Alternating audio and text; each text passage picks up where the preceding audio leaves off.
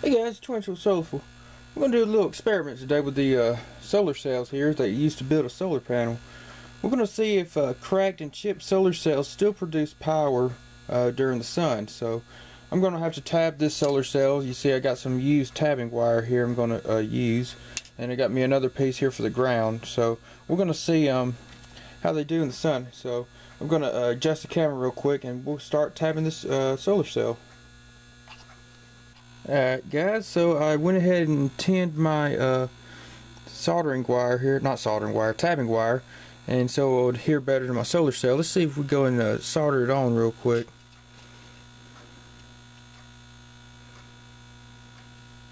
Let's see. Hang on a second guys, let me find something to hold down my tabbing wire, keep it from moving.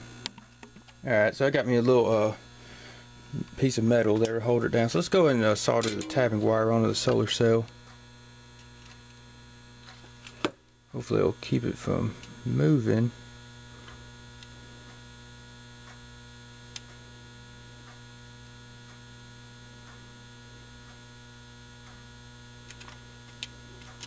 Whew, hot. Burnt myself just then. Add a little more solder onto that tabbing wire. Alright, so I'm not going to bore you with the rest of the soldering here. I'm going to go and tack on this wire and do the reverse side, the back side of it as well. Then we'll take it outside and test it out. Alright guys, for the back, if you never soldered on a tabbing wire, you'll have 3 contacts here where you will solder your tabbing wire onto. Got my little flux pin here, which hopefully it's not dried up. It may be dried up. Let's see. Looks like we might be getting some. There we are. Just dab a little flux on the 3 contacts there. So, alright, just something to note there. Alright, so I got my tabbing wire soldered on securely to the solar cell. There's the front and there's the back right there. I got it on this side. That's just a mistake. I didn't mean to put it there. But yeah, let's take it outside and see how it does in the sun. Well guys, I'm outside now, and unfortunately I ended up breaking the solar panel as I was taking it outside. Held onto it a little tight right there. It's already starting to crack again, but that's okay. Since we're seeing if it could produce power anyways, it really don't matter. So go and clip on my multimeter leads here. Get this right here. There's my negative and positive. As you guys see, the meter is reading, hopefully you pick it up right there, 0.55 of a volt, which is pretty good. Let's change it over right here. There we go. So 0.55 of a volt, which is really good. That's what it's rated at. Let's start chipping away at it and see how it does.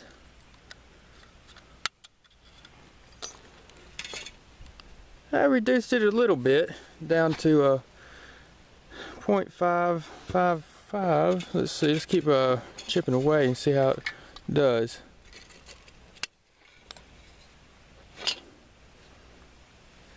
Actually, that seemed like it helped it out a little. 0.56 now. Uh-oh, that was a good bit. Well, I ended up cracking the whole thing right there. Just disconnecting the, what do you call it, the negative and positive there. So, well, that was unfortunate. Wish I could have cracked it more, but yeah, guys, you saw it was still producing power even when it was cracked. So, the panel, full panels produces about a half a volt or 0.50 of a volt. So that was actually, even with this part here broken off, this side here broken off, it was still producing the half a volt, which is pretty amazing. Actually right now, I don't know what I've done, but it's producing 1 volt, which is pretty cool. Huh, that's interesting. Well, anyways guys, that's just a little video talking about if you could use cracked solar cells to produce power to make a solar panel out of. So, alright, got any questions, feel free to leave it in the comment section. Thank you all for watching.